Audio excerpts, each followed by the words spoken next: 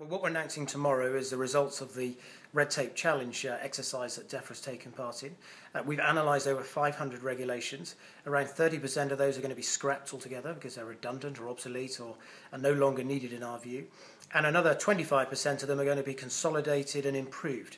And we're looking in particular to make massive cuts to the level of guidance that goes with these regulations, an 80% reduction. Around 100,000 pages of DEFRA guidance is going to disappear, and we've got a team of people working on that.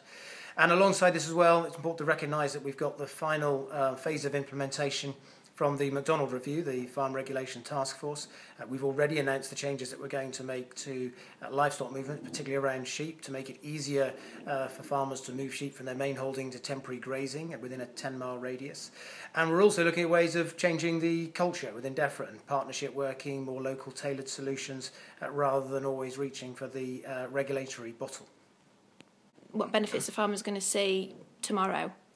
Well, the most important thing, this is a consultation, so it's not going to happen immediately, but it will happen quickly. It will happen within this Parliament. So we hope, once we get agreement with this, that those 30% of the 500 we've looked at will be scrapped altogether, and that we will also be reducing considerably the level of guidance that we've got.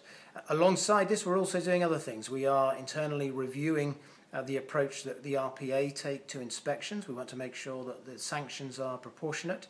We're looking at whether we can have an absolute reduction in the level of inspections. We're reviewing that as well. And we're also trying to increase the amount of earned recognition you can have. So where farmers have demonstrated that they are complying with regulations, let's have a much lighter touch to the approach we take to inspections. So there's a whole package of other things that we're doing alongside this announcement relating to the 500 regulations we've studied.